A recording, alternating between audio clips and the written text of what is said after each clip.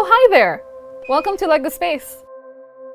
Hang on, let me get a little closer.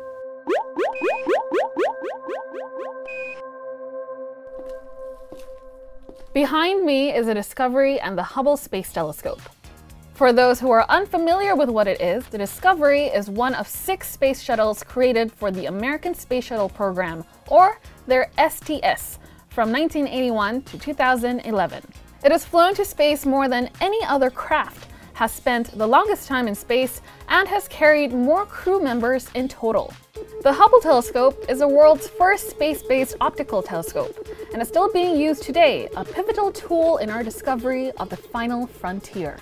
It was launched from the Discovery Shuttle on 25th of April, 1990. That mission was also known as STS-31, one of the 135 missions through the American Space Shuttle program. The thing is, this entire program has seen a lot of great feats in space science. The Space Shuttle Columbia flew the longest orbital flight of the shuttle in STS-80, which was 17 days, 21 minutes, and 23 seconds of flight time. During STS-37, the ATLANTIS shuttle deployed the COMPTON gamma-ray observatory, which helped discover clouds of antimatter in the Milky Way galaxy. So, with so many amazing accomplishments under its belt, why is STS-31 a big deal?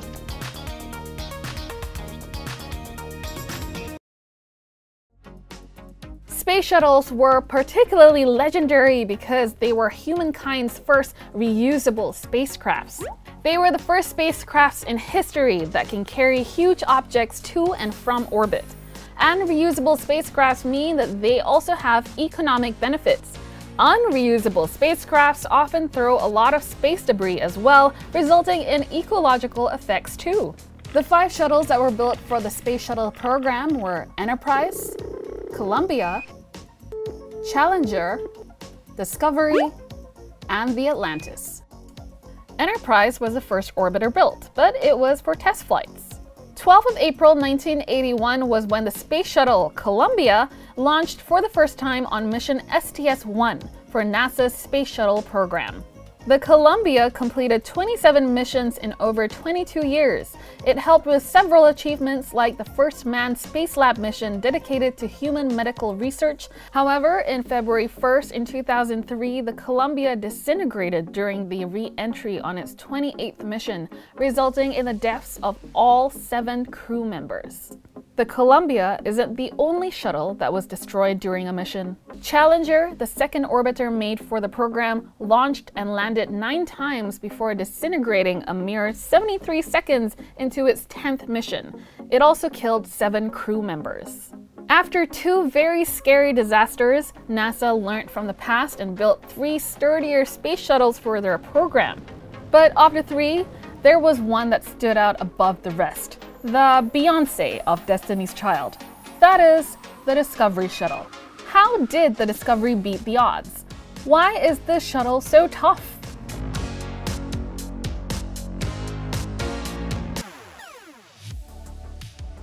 The Discovery was the 3rd shuttle made for the program.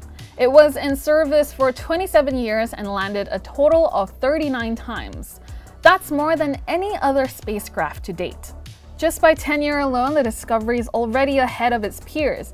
But then you factor in the crucial missions it flew, and you can start to see why this shuttle is so important. Unlike single-use rockets, you can't just land a reusable shuttle anywhere like in the movie Gravity when Sandra Bullock lands in the middle of the ocean. Those rockets are theoretically unusable. Instead, it's like landing a plane, only it's much heavier and much scarier.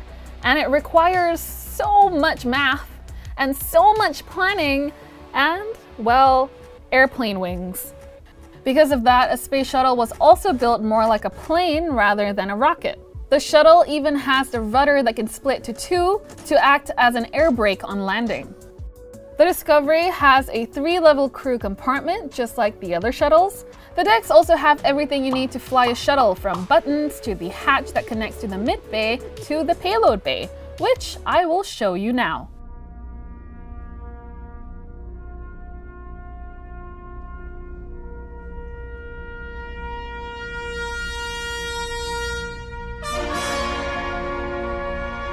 The shiny radiation panels aren't just to make it look pretty, it's used to reject heat that accumulates because of the sun.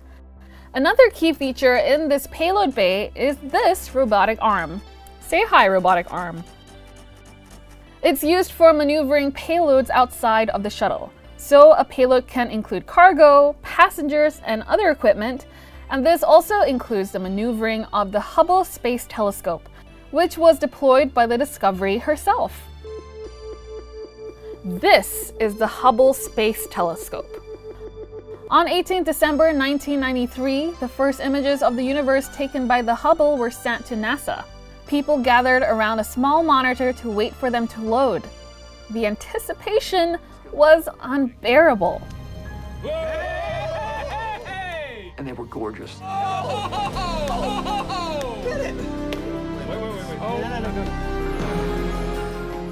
The Hubble has been in space helping us learn more of the universe through their images. Every pixel of every image helped us understand space. It helped us learn about the rate of the expansion of the universe. Thanks to the Hubble, we know that the universe is 13.7 billion years old. The telescope also discovered that every major galaxy is anchored by a black hole at the center, and took the iconic photo of the Eagle Nebula, which was later named the Pillars of Creation.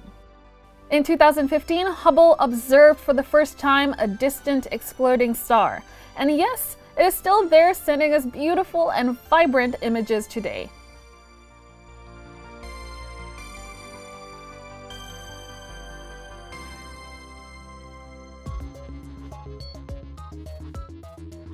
Opening up the shield, you can see the Hubble's telescope main lens.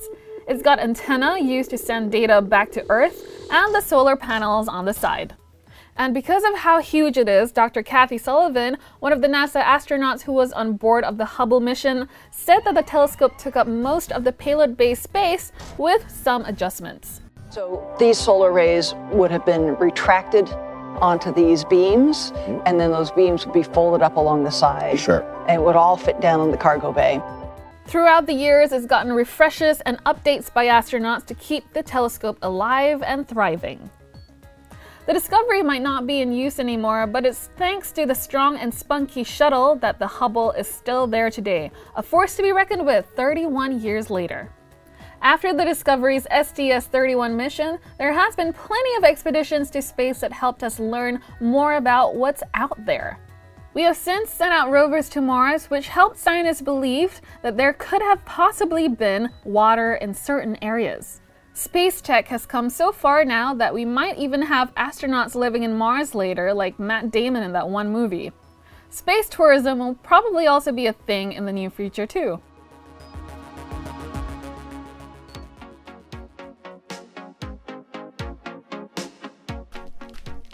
Humans have and will find every way to figure out how to do the impossible. Ever since the space shuttles, we've even figured out how to land rockets like this, which would have probably been thought of as impossible back then. I mean, we can even land rockets on a tiny platform in the middle of the ocean.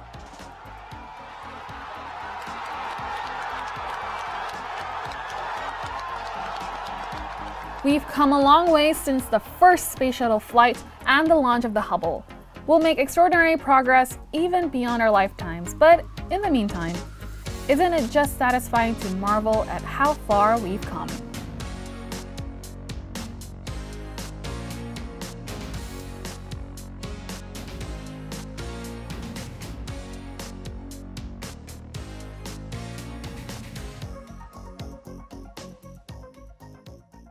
Hi, this is Dza. And this is Ray. And this is Lego Dza. And we hope that you enjoyed watching the stop motion Lego video because we worked so hard on this. If you don't like this video, I'm gonna cry and I'm not gonna do stop motion anymore. So remember to support this video. Yep, yeah. Don't forget to like it or else Ray will cry. This Lego set has an insane build of 2,354 pieces, and it's a 1/70th scale of the actual Discovery.